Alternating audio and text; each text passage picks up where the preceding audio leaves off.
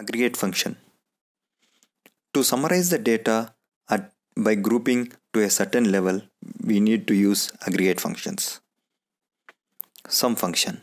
Now, if I want to summarize the salary of all employees at a location level, then I need to go ahead with the sum function.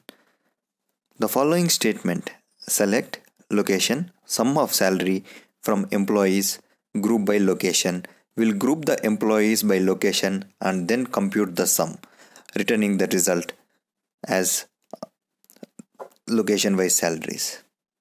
Now you can see that the salaries in California is way ahead from the real number because of that employee Sam's record being duplicated with an closed and active record. To avoid the closed record and consider only active record, we need to use the where predicate and write the statement like this. This will give only the active employee's salary and making the California salary as 782,000. Count function. If you want to count the number of employees in a particular location, you can use the following statement by making it as select location, count of employee name as employee count from employees, group by location. This will actually group by location and counts the number of employees. In California, you can see the number of employees as 5, but you only have 4 employees. The SAM record is duplicated twice. To eliminate that, we can use the where status equal to A to consider active records. The other way of considering only distinct employees inside each location would be select location, count of distinct employee name as employee count from employees, group by location.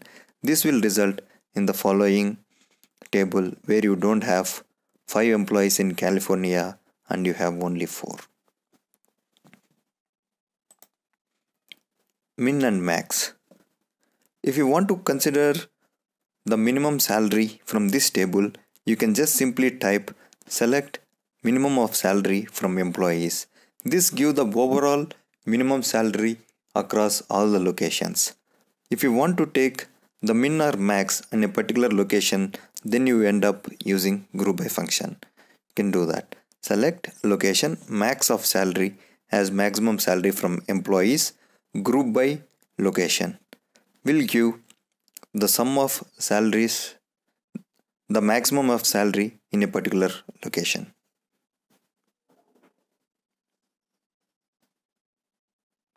List aggregation. This is one of the important functions within Redshift, as you don't see this function in many other databases.